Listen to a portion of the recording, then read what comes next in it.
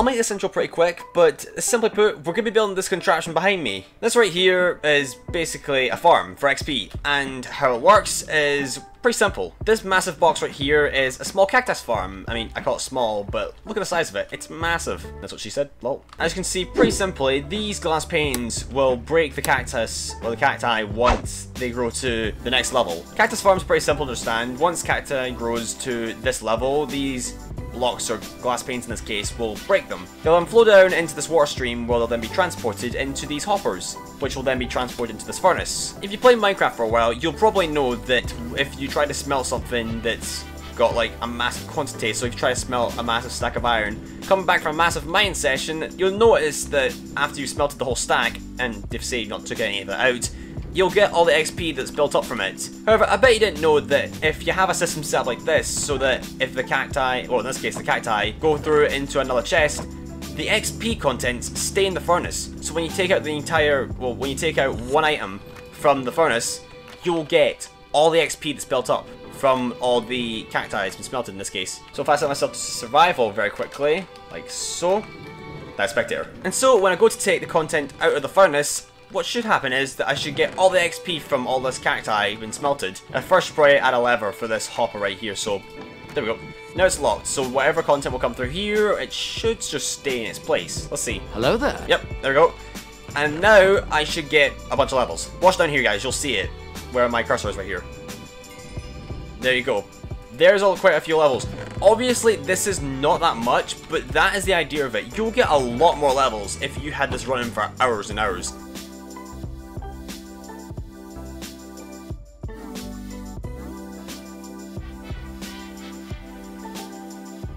The benefit of this is that if you have, say, a couple AFK farms around your area, you can add this to the collection, and while you're sitting around at your mob farm to get points, so not points, like say gunpowder or skeleton bones, stuff like that, just general mob farms, you can also grind out for XP as well. So when you come back, you can just go up to a furnace, lock the system, and take whatever comes out of it and get the XP from it. It's really cool and it's very efficient. So how's about I stop bragging on about how this machine works and get onto the actual tutorial. I'll explain some stuff while I'm doing the tutorial, but let's get onto the main tutorial.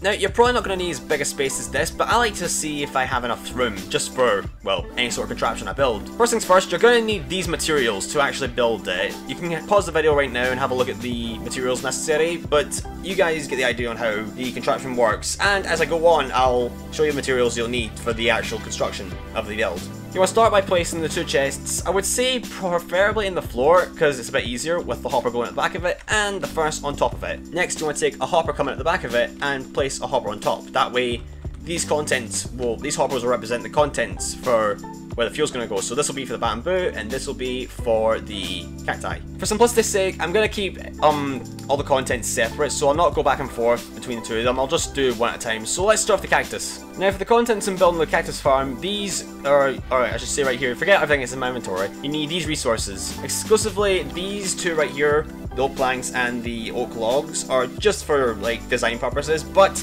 you guys just need to have any block that can be used to make, a framing around the actual, build. Now to start off this cactus section, you're going to need to first place a few hoppers down so you can get the hopper line going. So place one on top of the furnace, or the hopper that's above the furnace. You do two on the left, and then you do, how many is it? I think you do 8 on the right. So you do 1, 2, 3, 4, 5, 6, 7, 8. And then you should have, 11 hoppers next to each other in this kind of formation. Then you want to take some bricks or logs or wood, any kind of block, and place them like so. So you want to go back 18 blocks. From these hoppers, 17 blocks back. So 2, 4, 6, 8, 10, 12, 14, 16, 18. That is how big it should be with the hoppers and the blocks. And now you just want to fill in the bottom section of this. So I'll be back in a moment's notice. Although seeing as I have cheats because I'm in creative mode, I guess it wouldn't be a bad thing if I just do this.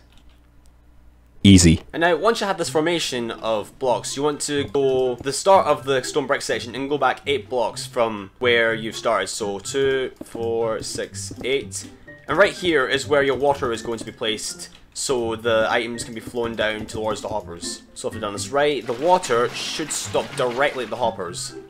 Yep, there we go. And now you should have something like this. Next, you want to do the same thing. Well, first you want to actually build up another layer. So you want to fill in this section right here. Anyway, I think I've done this wrong. Okay, I might have just done this wrong. Give me a minute. Okay, what I said before about the length of this thing is wrong. You want to, well, first just do what I'm doing right here. You want to take this section right here and fill it up with, well, not all this, but do this kind of thing right here. You want to take from the source block, you want to go back 8 blocks, so this, then 7 more. And then just want to fill this in, because these two right here, I've kind of overshot it. That's just for the design of the build. And so once you're finished, you should have something like this. Next, you want to take these walls and just, well, border up the area so the water doesn't flow out, because that would be a disaster. And then you want to take your water bucket and place your water down. And if I've done this correctly, yep, you should have this kind of motion here. Once you've put all your water in, the water should be directly, yep, at the line of the water. So in the end, you should have this kind of formation. Next, you want to go to the back of the build where the back section of the water is and go up by 5 blocks. This way, you'll have a bunch of walls to stop the cacti from falling out into, oh, stuff like this.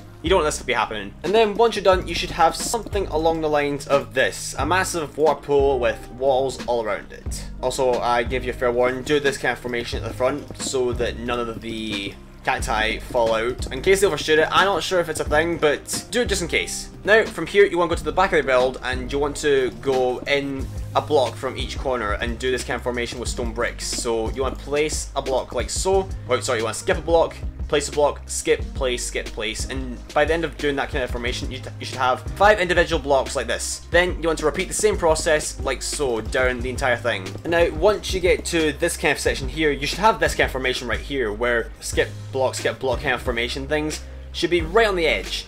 And once you get to here, you want to do the same kind of thing, except do it a block lower. So the same block, skip kind of thing, except a block lower. This way, it will be as close as it can to the water, minimizing the amount of height needed for the building process. And then once you're finished that, you should be at this kind of formation right here, where you have 2 segments, one section 1 block higher than the other, and the same thing for the lower section as well. They're both the exact same, just one of them is a block lower from the other. You should probably raise this up a little bit, so I say just raise it up to the top, because this way you'll have protection from all the blocks, so that none of the cacti will fall out whatsoever. So far, you should have your cactus farm looking like this. It should be a big box of some sorts with this kind of pattern in the middle. If you need a second to look at this, then go ahead. I'll give you a few angles for how you build it. Now once you've done that, you want to come down to each of these pieces and place sand with cacti on top of that. You want to rinse and repeat this process for the entire thing, so sand on each of them with cacti on top. And once you've done that, you should have this kind of pattern right here. Now there's one more thing for this upper section right here you need to do, aside from putting a roof on it, but that's different. You want to take glass panes or iron bars or fences, anything like this, anything that's a block of some sorts, and place them in this kind of formation right here. You want to put a block on top of the cactus, and then you want to put a glass pane directly next to that. So you have this kind of pattern right here. You want to rinse and repeat the same process for the entire... Oh crap, that's not good. Okay, fixed. Like I said, you want to take the glass pane thing, or just the procedure, and do the same thing for each of the rows. So you should have this kind of pattern for each of the rows. That way the cacti will break when it comes in contact with the glass pane. And then once you have that done, you should have this kind of awkward but neat looking like formation, like an army. You have like individual soldiers like lining up. You don't necessarily need to put a roof on top of it, but I recommend you do. And so now if I speed up the game spec text, or just the the random game text, look at this site right here. This is actually quite funny. You should be seeing that the furnace should be, yep, you should see the content start to fill up. I'm just trying to spec down to normal because reasons. And so that's the cactus section right there. Now we're on to the bamboo segment for the fuel. Now for the bamboo section, which is the fuel section of the XP farm, you're going to need these items right here, including some items to create some sort of structure around it. You're going to need these items right here, so, and preferably, oh yeah, right here, a lever to, well, lock this hopper, like I showed before, me locking the hopper with a lever to get the contents out of it. And so to start us off, you want to take a few hoppers and, well, first build this kind of formation right here, where you have a few hoppers sitting behind the furnace going into this hopper. So you want to go behind here and place a hopper here and a hopper right here,